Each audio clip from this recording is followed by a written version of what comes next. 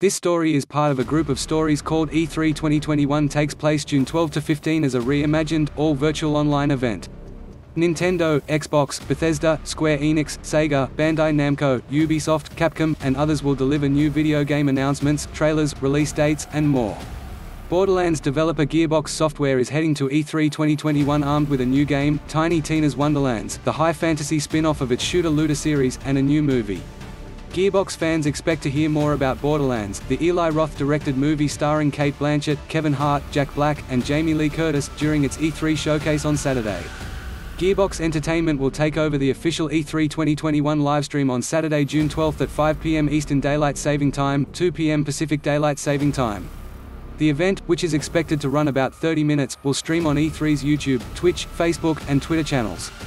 Beyond Wonderlands and Borderlands, don't be surprised if a few Gearbox publishing titles also get some attention during Gearbox's E3 showcase.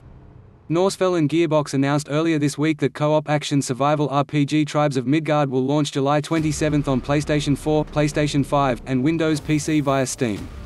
For the full E3 2021 calendar, check out Polygon's complete streaming schedule of E3 events.